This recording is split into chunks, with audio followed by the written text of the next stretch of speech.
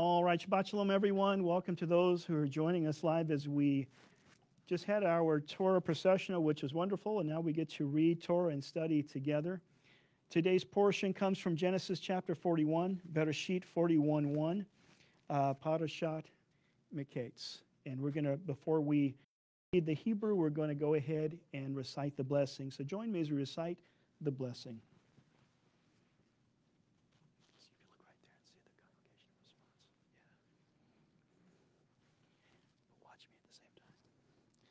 Baruch hu et Adonai mevorach.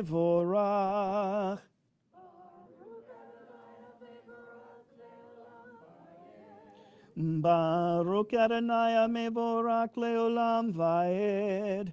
Baruch atah Adonai Eloheinu melech haolam. Asher bakar banu mikol ha'amim. V'nitan lanu et torato. Baruch atah Adonai Noten HaTorah. Amen. Bless Adonai who is blessed. Blessed is Adonai who is blessed forever and ever. Blessed are you, Adonai our God, King of the universe, who selected us from all the nations and gave us his Torah. Blessed are you, Adonai, giver of the Torah. Amen and amen. Please remain standing for the Hebrew reading.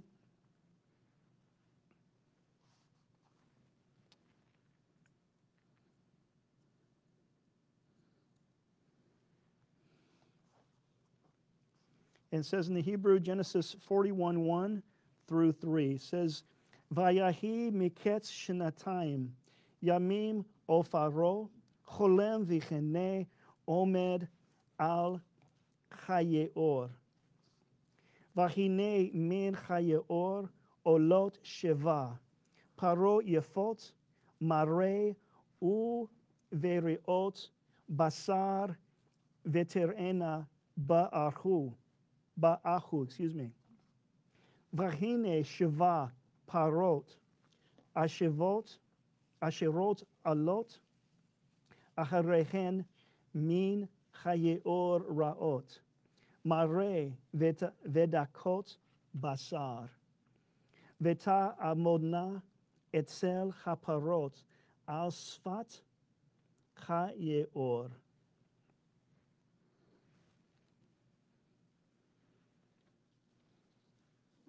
Just read through 14.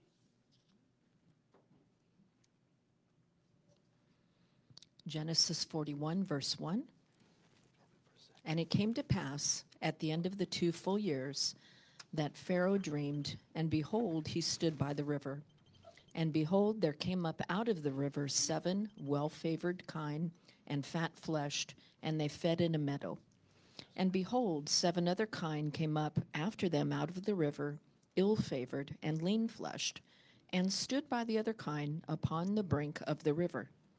And the ill-favored and lean-fleshed kine did eat up the 7 well-favored and fat kine.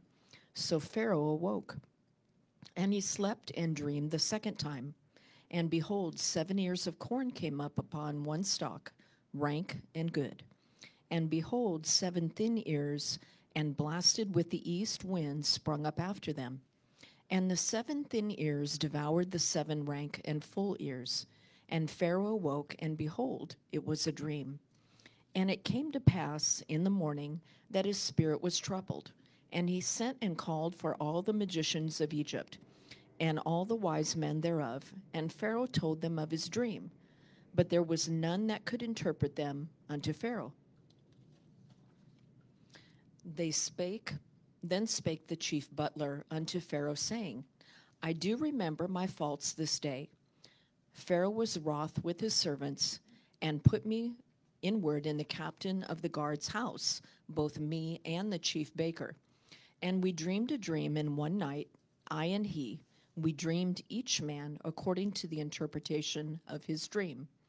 And there was there with us a young man, a Hebrew, servant to the captain of the guard, and we told him, and he interpreted to us our dreams. To each man according to his dream he did interpret. And it came to pass, as he interpreted to us, so it was. Me he restored unto mine office, and him he hanged. Then Pharaoh sent and called Joseph, and they brought him hastily out of the dungeon, and he shaved himself, and changed his raiment, and came in unto Pharaoh. And now the closing blessing. Baruch atah Adonai Eloheinu melech haolam, asher natan lanu Torah emet, v'chai olam natan betochenu. Baruch atah Adonai noten haTorah. Amen. Blessed are you, Adonai, our God, King of the universe. You have given us the Torah of truth and planted within us everlasting life. Blessed are you, Adonai, giver of the Torah. Amen and amen. Thank you, Michael. And thank you. Thank you, Rebitz and Stacy, for reading.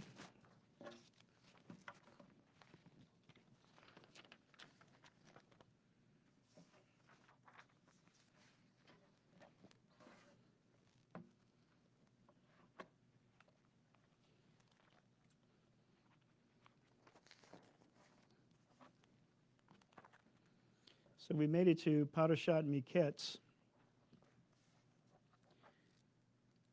The complete portion can be found in Beresheet, Genesis 41:1 through 44:17. Last week's portion, Vayeshev, and he continued living. We discussed Yaakov as he now lived in the land. We've seen his life and his story in the Torah portions. We've seen it all. We've seen it, his birth, his life, his feuds with his brother and his family, and all these kind of things we've talked for the last few weeks. And last week, the portion started off, and it quickly changed and started relating to the life of Joseph. And remember, we talked about the understanding of one verse that was in the middle of the chapter. It switches from Joseph's life. Do you have to? Judy, you guys have to? Okay. Those of you who are watching in TV land, let me pause for a second and pray for someone.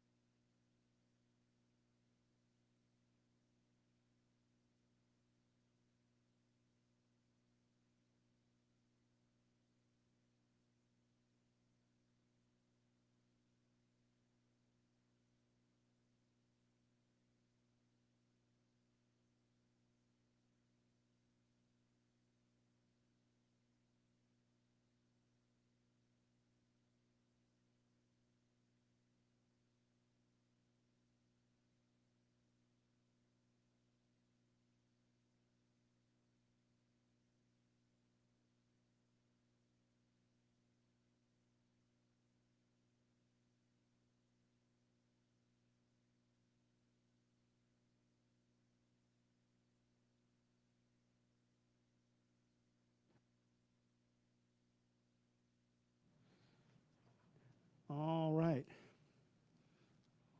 How many of you know that real life things happen even on Shabbat? Yeah. So, Father, we thank you, Lord, that as they drive home and he's able to get home and get some rest, we just thank you for bringing healing in full to him.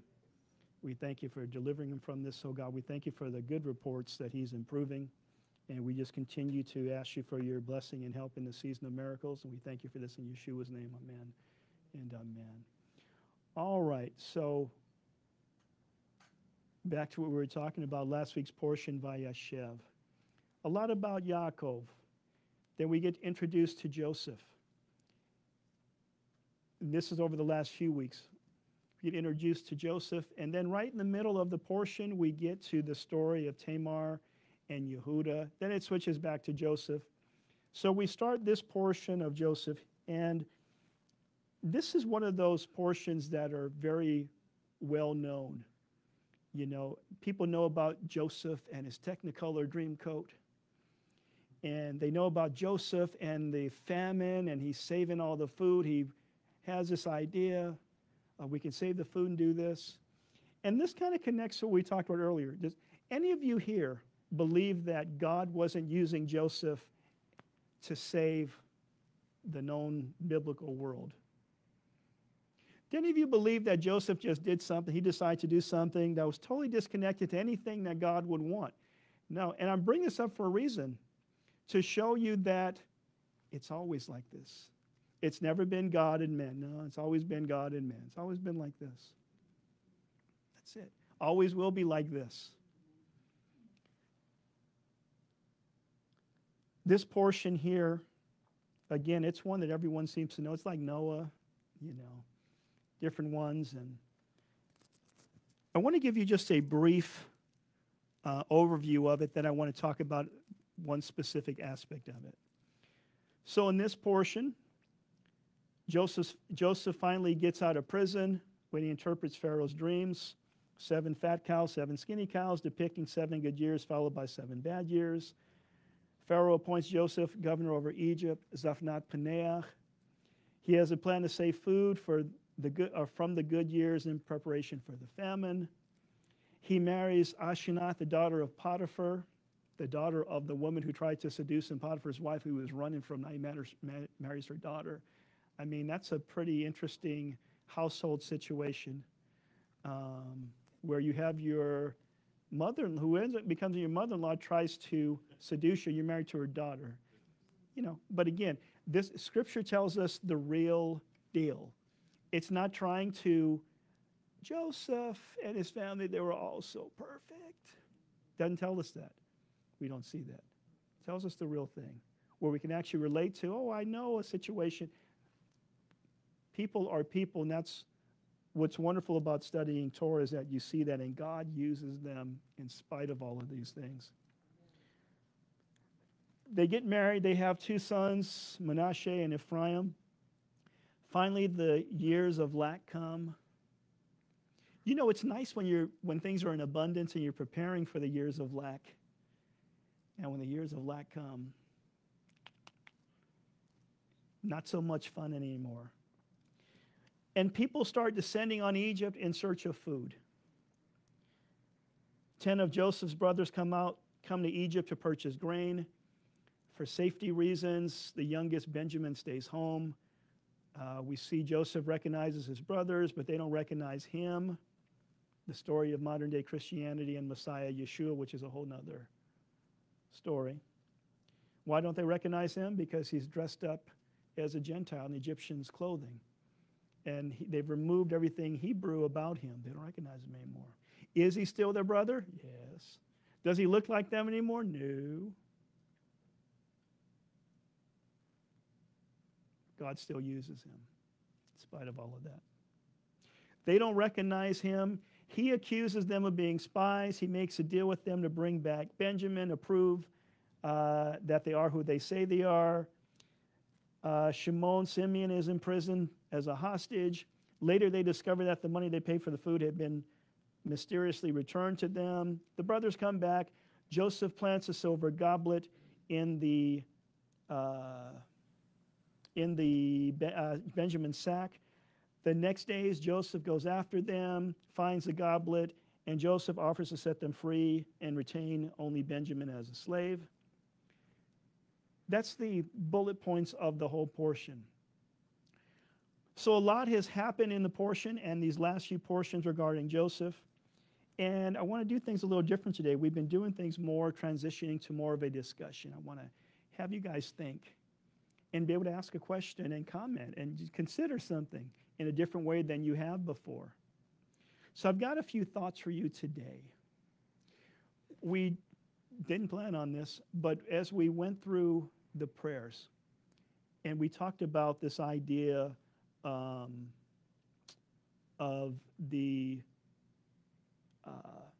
God's people constantly being overrun or attempted, they're always on the brink of being eliminated, but God always seems to find a way to save them and get them back. And in general, they say, we're sorry, we won't do that again. And then, 5 minutes later, spiritually speaking, same kind of stuff is going on.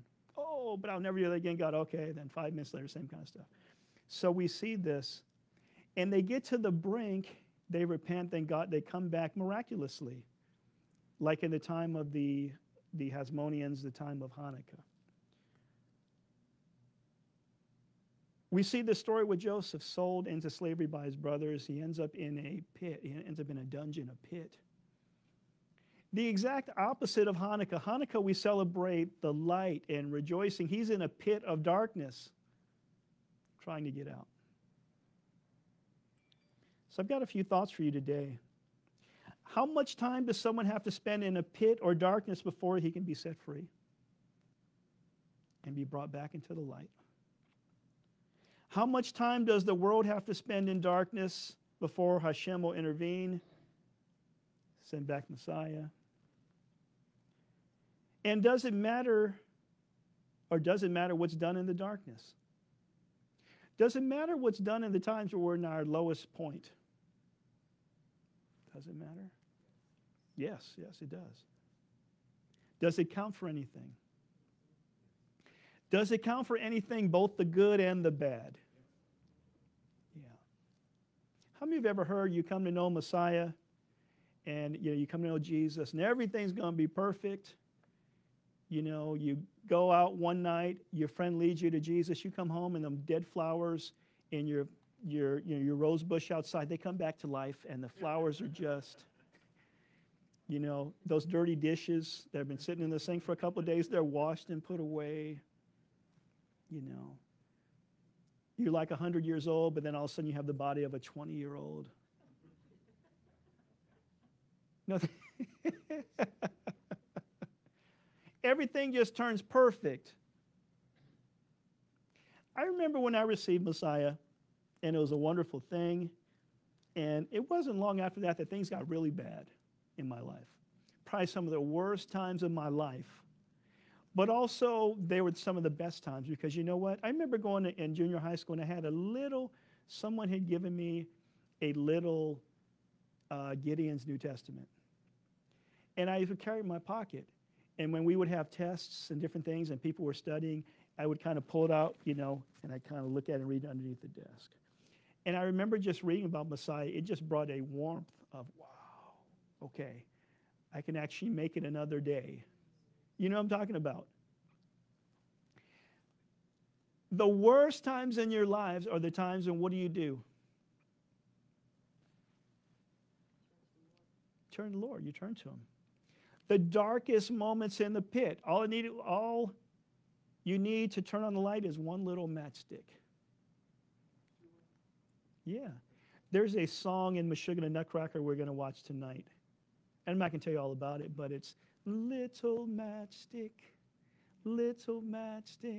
so small and so humble. That's all it takes. It's just that little bit. So how long does someone have to, read what I have written here. How much time does someone have to spend in a pit or darkness before he can be set free? How much time did Joseph have to spend in the pit and the darkness before he can be set free? A lot of time. I want to talk about this. We have read this portion today, starting in chapter 40, but I want to really see what's going on here, what led up to this whole portion. We've got to backtrack a little bit and go back into the end of last week's portion. So I want to back up with you, and I want to read through Genesis chapter 40.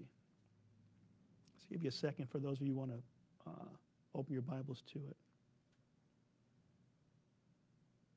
Genesis 40, verse 1.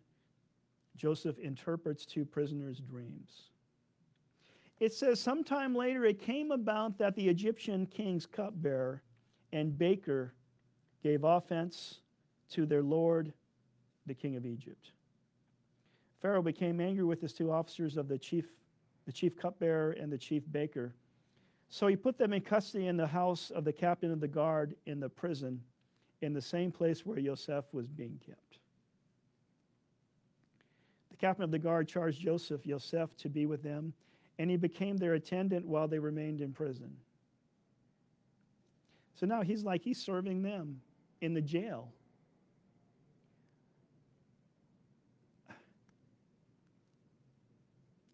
That's just nuts. One night, the two of them, the king of Egypt's cupbearer and his baker, they're in prison, both had dreams, and each dream with its own meaning. Now, I want to just pause there just for a second.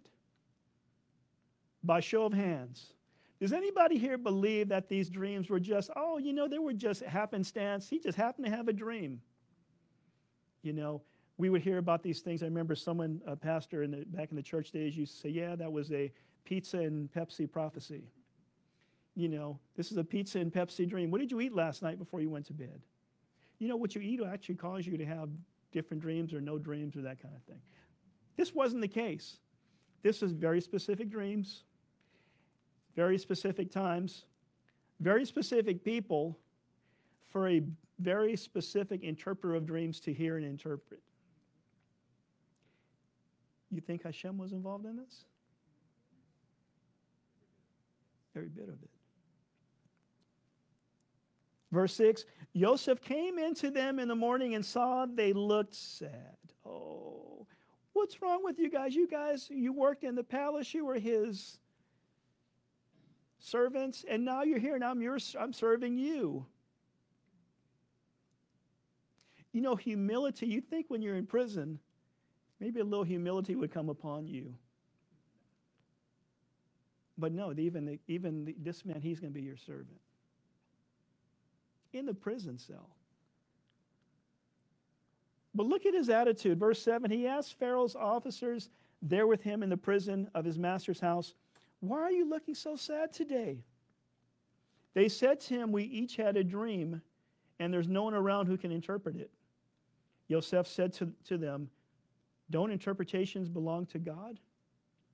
Tell it to me, please.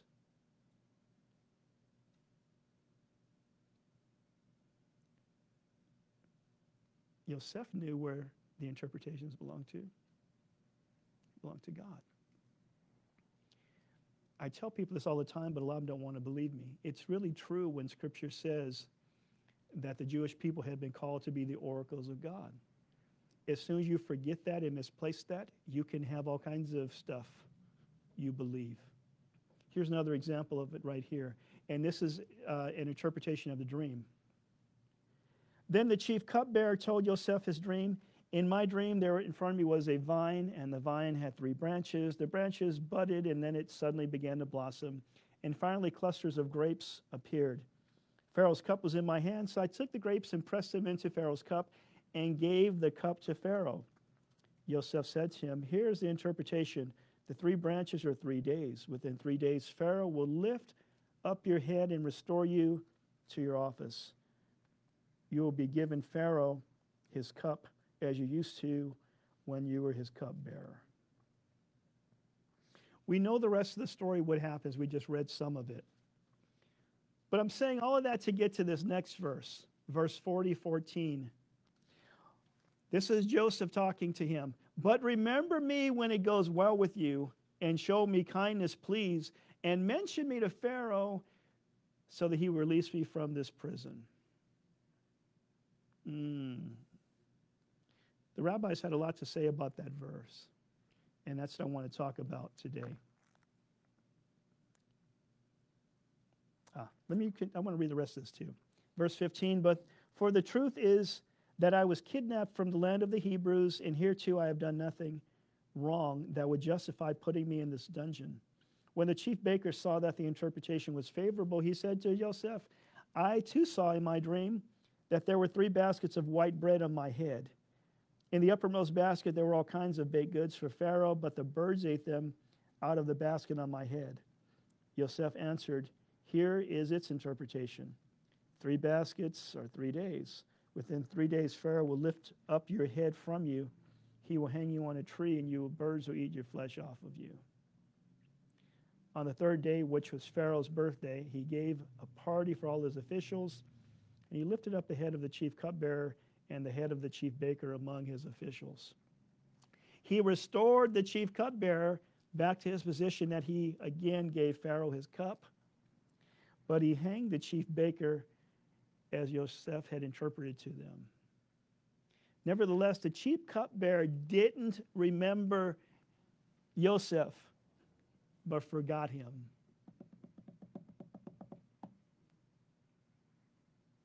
What? He's out now. And this guy who interpreted my dream, he was my servant too. And he was a Jew, he was a Hebrew. What a story. On one hand, he says, they're talking, and Joseph says to him, well, wait a minute, you're asking me about this dream. I'm telling you that the interpretation of dreams belong to God. I interpret the dream accurately, and you're alive today because of it. Or, I mean, not because of, but you're alive today. And I ask you to do a couple things, and you just forget about it.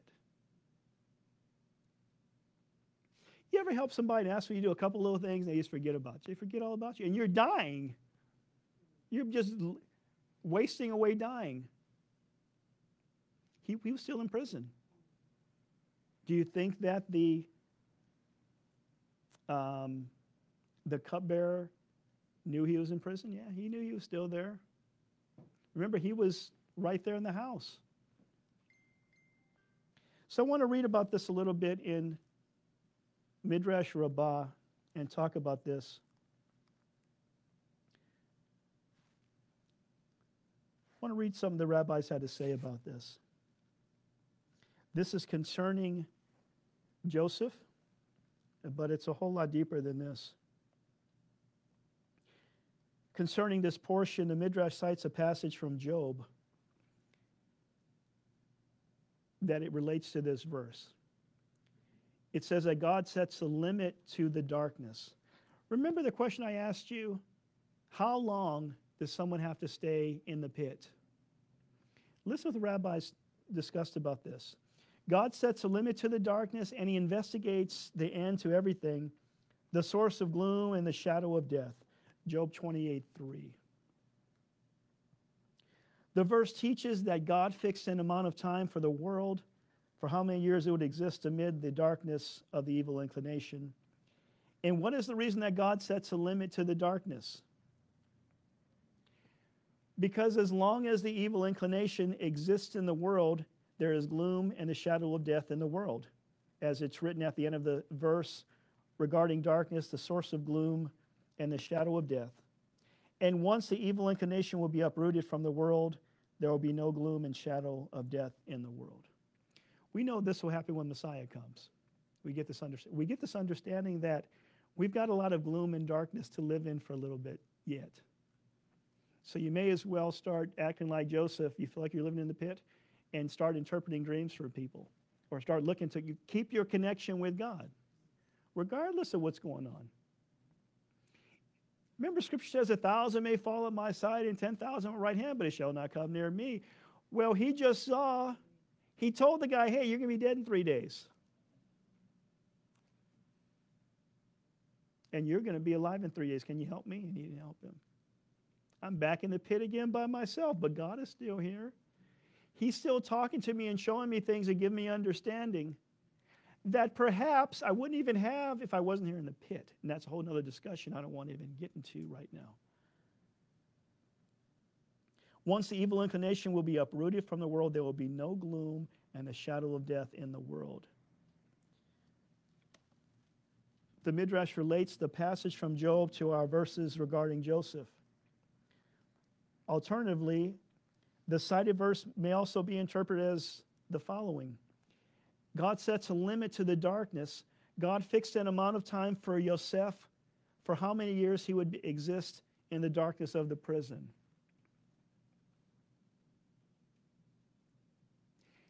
Think about if he would have been released from the prison a few days before.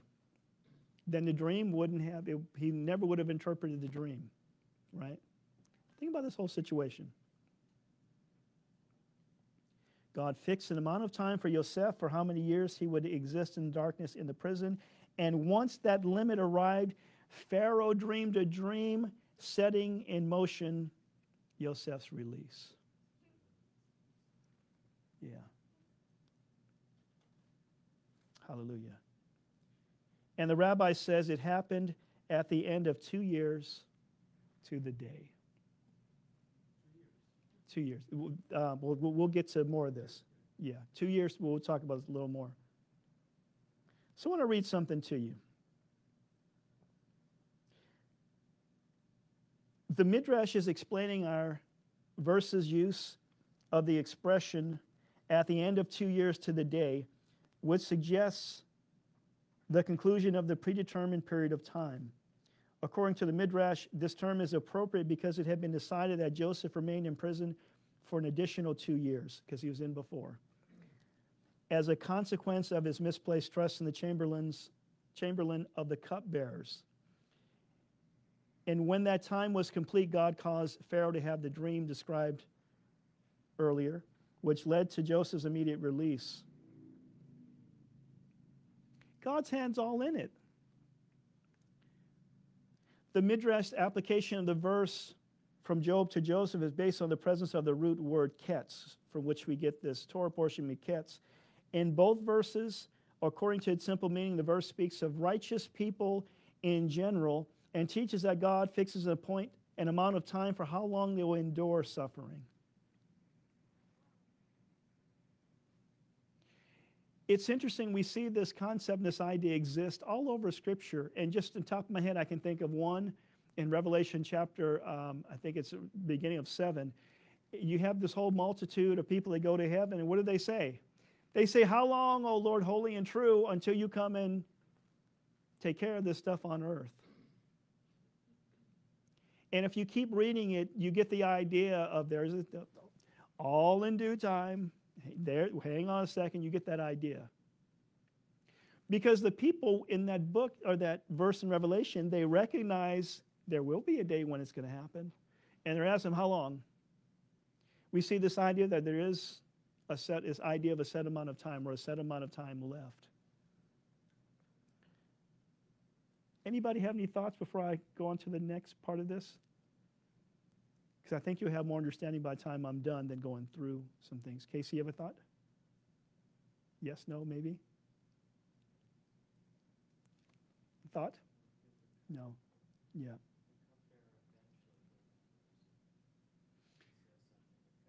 He does. It was 2 years, yeah. It had, well, I'm going to get to part of that, rest of that part too, the 2 years. Yeah, go ahead. He remembered only when it was advantageous to himself. Yes. And there's that part. This is that whole thing we talked about earlier about the about people. You know, you look at the story of Joseph and his brothers. You know, there was still a little game playing back and forth that he didn't reveal himself to his brothers till the right time. I'm going to keep your brother here as a hostage until you go back. All of this stuff was going back and forth. You can even look into it within that situation. There was a time for them to be in darkness as even who he was. Hallelujah.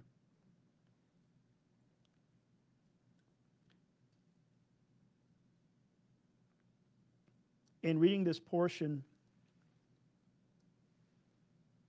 you get this impression of what transpired. Joseph was sentenced to prison indefinitely, and it was only due to Pharaoh's dream and his need for an interpreter that Joseph gained an early release. Were it not for Pharaoh's dream, Joseph would have remained in prison. It's crazy. According to the rabbis, it is precisely this notion that the Midrash seeks to dispel. And the Midrash gives a completely different perspective on the events of this passage, one rooted in a careful and precise reading of the words. It says, and it happened at the end of 2 years. The 2-year period after the chamberlain of the cupbearer's release was predetermined by God. Those 2 years completed Joseph's sentence. From the outset, he was never destined to be in prison longer. This is borne out by the verse in Job cited that says, he set a limit to the darkness. God had originally restricted Joseph's dark days of imprisonment to a predetermined number of years. When this time was up, Pharaoh had a dream in order to set in motion the chain of events leading to his release. This is the meaning of the verse that says at the end of 2 years, Pharaoh was dreaming. Now listen to this. This is where it gets really good. The verse wasn't the cause of his release, On the contrary, the termination of the predestined time of Joseph's sentence was the cause of the dream that brought about his freedom. The dream was not the cause of his release. On the contrary, the termination of the predestined time of Joseph's sentence was the cause of the dream that brought about his freedom. That makes sense? This teaching has profound implications in our daily lives. It so often happens that people confuse the cause with the effect. For example, there's a successful businessman who becomes wealthy. People assume that his business enterprise is the cause of his wealth. If not for the enterprise, he would never have made a fortune, yet in fact, the opposite is true. The man was destined to become rich, therefore God provided him with a lucrative enterprise to make that destiny a reality. It's a totally different way of looking at this. There's also the same author of this, Beis Halevi. He also wrote a small tract on the subject of what is known in Hebrew as bitachon, B-I-T-A-C-H-O-N, which means trust in God. And this is the next part of this idea. It adds a further illuminating example. It shows us here. Jacob had made for Joseph a fine woolen tunic. Because of his favoritism, the brothers resented Joseph and subsequently sold him into slavery in Egypt. In the course of events, Jacob and his family descended there too, resulting in the Egyptian exile. Thus, the tunic would seem to be the cause of the exile. Yet this is belied by the fact that the exile was predestined and revealed by God to Abraham in the covenant between the parts.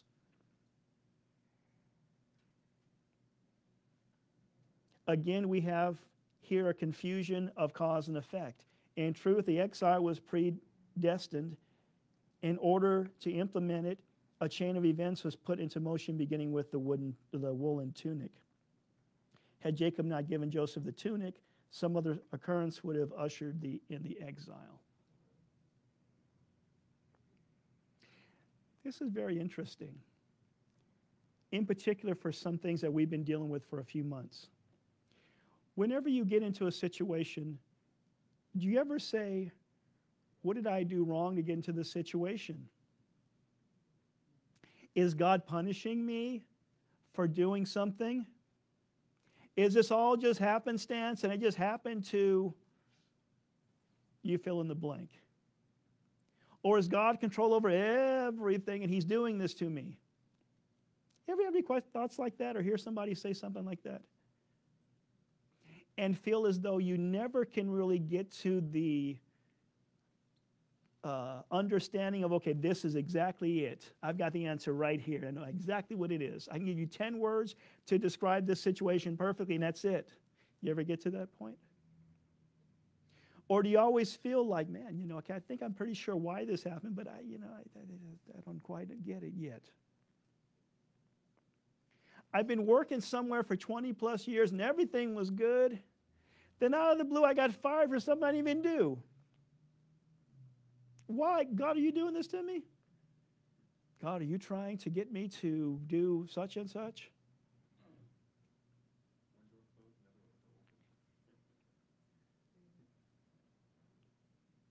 Instead of looking at it and saying, okay, God, I'm fired now, I lost my job. You have something for me, you're behind this. So whether I got fired today or the factory I worked in burned down next week or whatever, you can do a whole lot of things you can imagine and put in there and say, all of these things could have got me right here. I'm not asking why did this happen to get me here? No, I'm here. You got me here, God, for some reason. I'm not even going to look at why. What are you doing with it?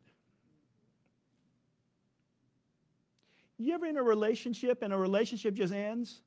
And you say, I didn't do anything. What happened? I could have chosen to leave.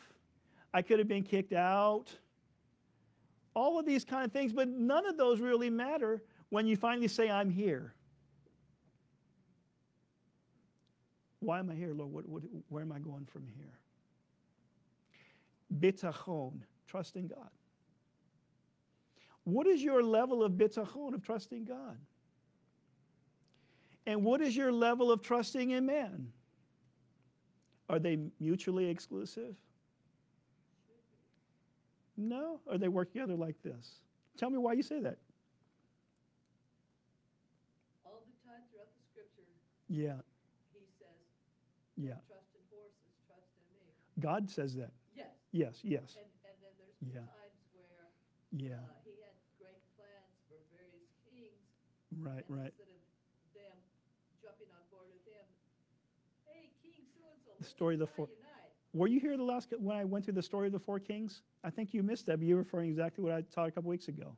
Yeah. Yeah, Yeah, well, it's like, yeah, let's just say this week what you're talking about. yeah, What you're talking about this week, Uh-huh. God showed me why a lot of yeah. bad poo-poo happened in my life and the good that resulted That resulted out in of it. And if this poo-poo had not happened, Yeah. I would not have what it is now. Even things Yes, that I caused myself, even words that I regret, yes, that I've never forgiven myself for, yes, God has showed. And yeah, reading about Paul and what he went through, so Yeah. it's like I totally get it. So let me ask you this. So even digging deeper into that, when you look at the certain things that you attribute to whatever happened, if you look at what happened and say the Lord got me there, and these are the things that brought me there, but it could have been, I could have gotten here a whole bunch of different ways. But that was, right, but of focusing in on the particular thing that happened to get you there. That's really what's coming into play here. Yeah. Is that, does it even, in a lot of ways, does that part even matter?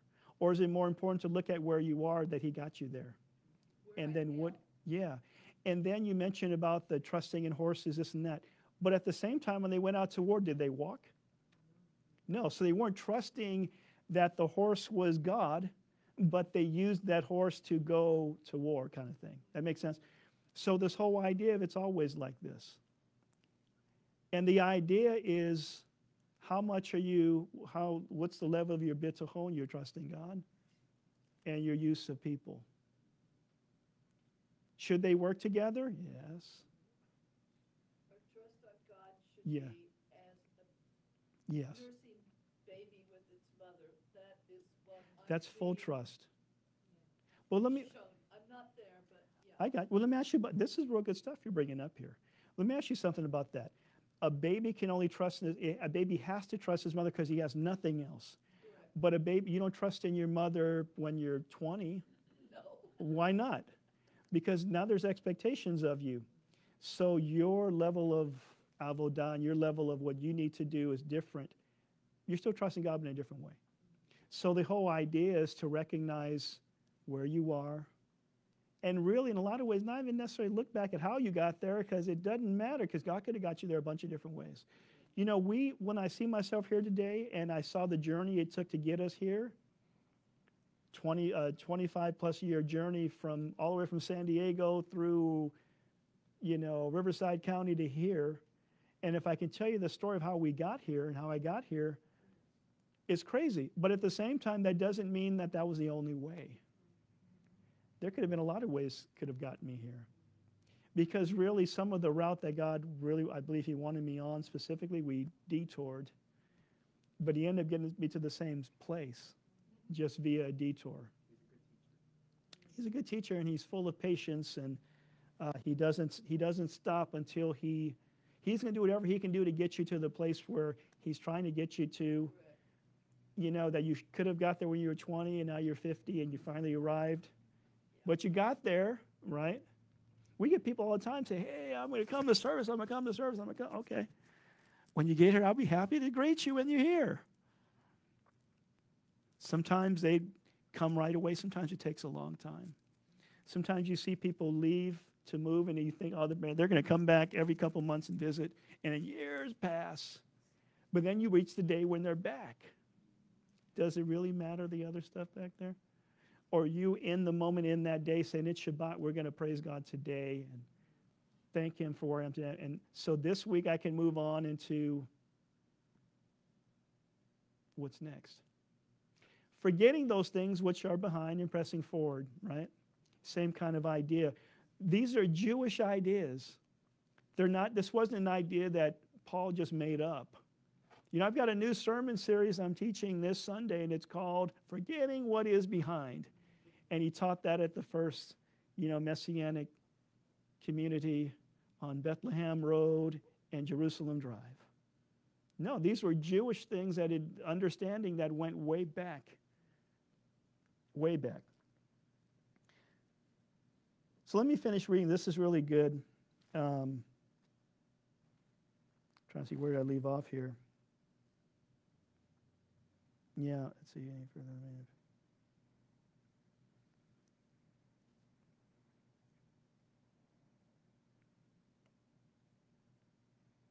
Okay, because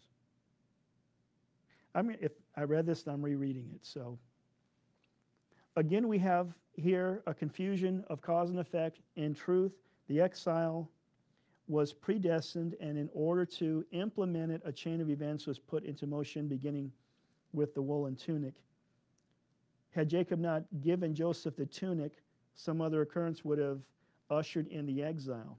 The author of Beit Halevi concludes that a person should not be concerned regarding the success or failure of any enterprise, because in any case, it is not the enterprise that yields the results. The results are determined by God and will come to pass one way or the other. This is the powerful lesson of our midrash. And I've got a couple more things I want to.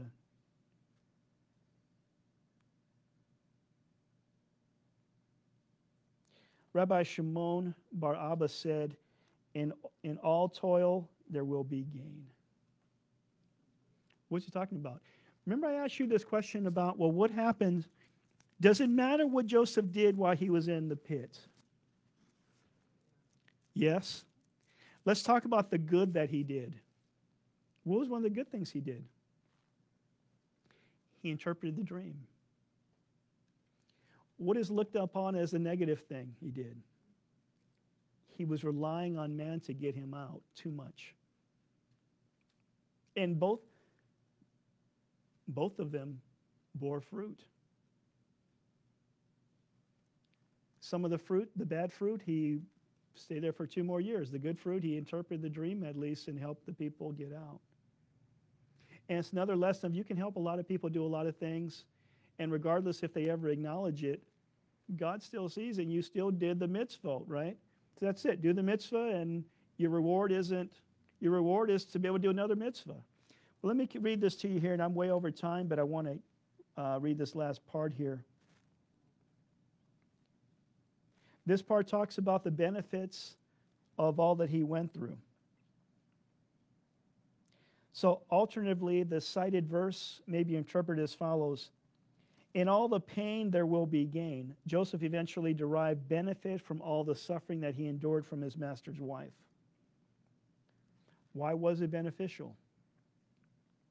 Because as a result of that suffering, he took her daughter as a wife. I mentioned that earlier. And the rabbis talked about this idea, but the talk of the lips brings only loss. Mitzvah is doing. Mitzvah has nothing to do with ever saying. You know, you're starving to death and someone says they're going to bring you food and they don't show up and you just die. Totally different than you're starving to death and somebody doesn't say anything at all and they show up at your home with food and you live. 2 different things. But talk of the lips brings only loss. On account of that which Joseph said to the chamberlain of the cupbearers, if only you would, 2 things he said, think of me and mention me to Pharaoh. 2 years were added for him to his incarceration. As it stated, it happened at the end of 2 years to the day. In Hebrew, it gives the understanding 2 years to the day. The last thing I want to show you, if you guys have any questions or thoughts, please let me know. We've learned that Potiphar was actually Joseph's master. And the rabbis taught that it was due to this, his supreme efforts to avoid sinning with his master's wife, that Joseph merited to take her daughter. If he would have done anything with the wife, he wouldn't be able to marry the daughter, clearly. And the daughter was superior to the mother. It was originally decreed that Joseph would spend 10 years in prison as a result of the comments he made to his father regarding his 10 brothers. Also cited, a few different people cited that. But because he made 2 requests demonstrating reliance on a human being as opposed to God, Joseph was in prison for an additional 2 years. This alone right there ought to make you not continue to be careful about what you say. Does that mean we should never rely on someone else or ask someone for help? No, it's not saying that either. But we've talked about this idea that doesn't really exist so much in Western Christian thought, this idea of kavanah, your heart condition. You can say a lot of things without the right heart condition and do them, and they really don't account for a whole lot. You ever have someone apologize to you? They're really, really sorry. I'm sorry. I'm sorry that I wrecked your car. I'm sorry. I'm done. That's it. I'm sorry. Does that tell you that they're really sorry? You can tell the condition. You can see the condition of their heart doesn't seem very remorseful at all. Remember Yeshua, he talked about kavanah when he told, I can't remember which group he was talking to, but he said, oh, no, I'm sorry, I take that back. I'm talking about, let's see, get this verse right. Oh, excuse me. Yochanan the Immerser, John the Baptist, when they came up to see him, and he said, who has warned you to flee from the wrath to come? And what did he tell him to do? He said, bring forth sacrifices worthy of repentance. Or basically what he's saying is do something outwardly that shows me your insides have changed. You can't go to the, you can't, Yeshua talked about, if you have ought against your brother, don't come and bring an offering to the temple. First go there and get that right. He's seen the things that are inside. But let me finish this up here. Without a doubt, Joseph relied on God to provide his salvation. He was nonetheless punished because he enlisted the participation of a human in arranging his release. The Midrash is pointing out that the verse measures 2 years from the time that Joseph made his request of the chamberlain to the cupbearers, because Yosef would have been released that much earlier were it not for the comments he made. And look at the ripple effect this would have had. So who knows what would have happened with the dream of Pharaoh? Who knows what would have happened with the famine? How long they would have had to prepare? All of these things. They hinge upon that one quick conversation he had with the cupbearer. I'm over time. You guys, you give me a little more time to read something to you? Let me see. I want to pick something real good. Rabbi Chaim Brisker once posed the following question to a young student of his, the future Rabbi Shimon Shkop. Had Joseph made only one request from the chamberlain of his cupbearers, how many years would he have been added to his term in prison? Okay. Rabbi Shimon answered that since 2 requests were punishable with 2 years of imprisonment, it follows that the one request would have been for 1 year. Make sense? But Rabbi Chaim said no. Rather, had Joseph made only one request, he would have not been liable at all, and nothing would have been added to his term of imprisonment. Rabbi Chaim based his assertion on the explanation of his father, the author of Bes Halevi. He presented below an insight to note levels of trust. There are levels to these things. You can't expect people who don't know the Lord like you do to trust him the same way you do. As he explained, Joseph was punished for excessive reliance on the chamberlain. Is it possible that such excess was expressed only in his double request? Had he made only a single request of the chamberlain, it might have been deemed good and proper, but he would not have been punished at all. However, by making the double request, Joseph overstepped the bounds of permitted endeavor. Two requests for a man like Joseph demonstrated a momentary laxity of his bitachon, or his trust and reliance on God. Momentary. Scripture tells us that you will be judged by every word that comes out of your mouth. It's the same idea. Gauged by Joseph's standard, his trust was at that moment misplaced. He had placed his trust in a mortal chamberlain rather than in God. And according to the set of requests, was not performed with the lofty motives expected from Joseph. Is there more expected of a tzaddik, of a righteous man, than just a common, regular? Yeah. He had slipped from his pinnacle of trust, his bitachon, and bless you, and was punished for both requests, one for each year. The verse includes, or that the two comments for which Joseph is censured by our Midrash reads as follows: if only you would think of me yourself when he benefits you, and you will do me a kindness. If you please and mention me to Pharaoh, then you would take me out of this building.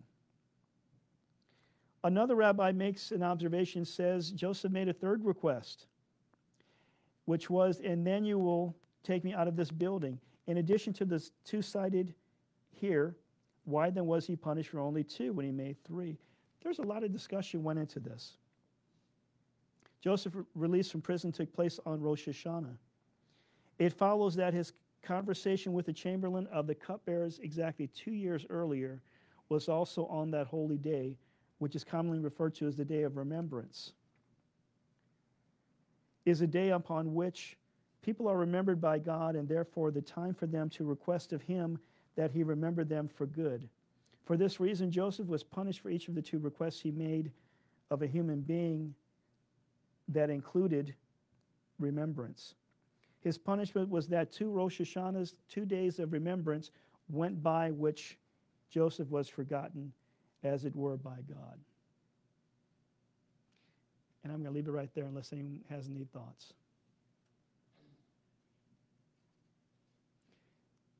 The expectation God has upon each of us is different. The call he has is different. And we all need to know what that is individually, because if you don't, there's not a man can get you out of situations that God doesn't want you out of. You in a pit, and you're praying to God to get you out, but at the same time you're asking men to do things and you're not connected with what God is telling you on a particular day when it's the day to remember God and to. Father, we thank you and praise you for this time we've had together, Lord. And just like Joseph, as he was in the pit, we're reminded, Lord, of Mashiach, oh God, who rescues all of us from all the pits that we find ourselves in, oh God. And we're reminded, Lord, today as we celebrate the 7th day of Hanukkah, and we light the menorah, showing just the light of Messiah into the darkness around us, oh God. We pray, Lord, that we would learn from this, that we would learn from what the rabbis said caused Joseph 2 more years in prison. We would learn to trust in you and not put our faith and trust and hope in a man. That we would learn, oh God, to keep our hearts turned to you. That the kavanah of our heart would always be turned towards you, oh God, and not trusting in anyone but you, oh God. And we ask you to give us the wisdom to understand the difference, oh God, where these things overlap, where they meet, where they need to be separated, all those things. So we thank you and praise you for all of this, oh God, and we ask as we continue this service of celebrating Hanukkah, Lord, that we would just focus our eyes on the light of Messiah. We thank you and praise you for all of this in Yeshua's name, Lord. Amen and amen. Hallelujah.